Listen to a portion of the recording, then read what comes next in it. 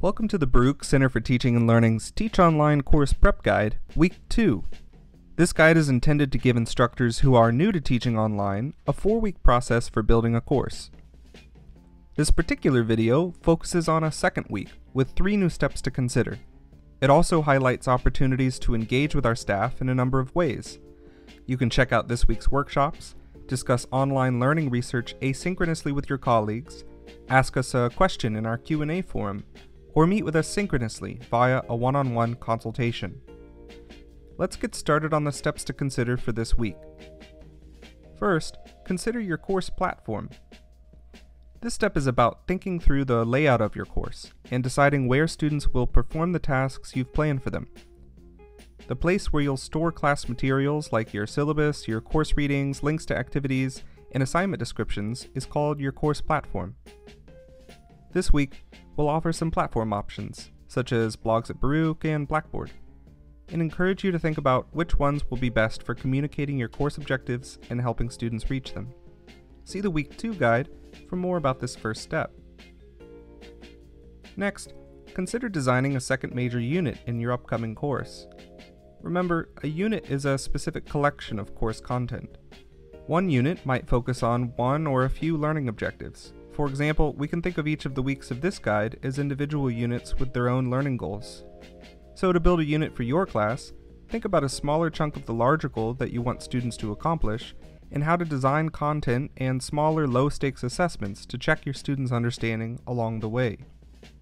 See the Week 2 guide for methods to consider here in this second step, including assessment methods and course scaffolding. Still confused about how to design a unit? Remember that you can meet with a member of the CTL staff for a one-on-one consultation. Finally, each week we'll encourage you to take time to think about your students, yourself, and how you can humanize the online classroom. This week, take time to reflect on the classroom culture you wish to cultivate by focusing especially on the accessibility and flexibility of your course elements. As you begin taking this step, consider the complexities and potential constraints placed upon students working off campus. They may be sharing space and technology with family, balancing work or caretaking responsibilities, or joining your class meetings from a whole different part of the world.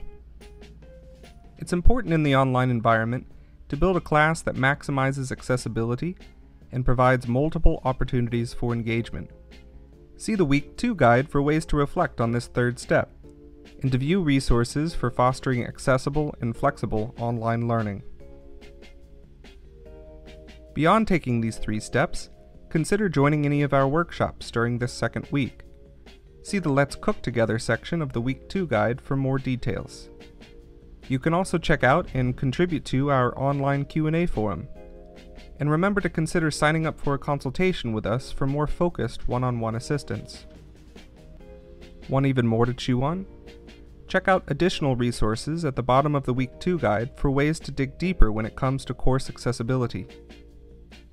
Alright everyone, that's it for Week 2. We're happy you're here with us, and we're looking forward to partnering with you as you continue to build your online class. From all of us at the Center for Teaching and Learning, thanks, and we'll see you again in Week 3.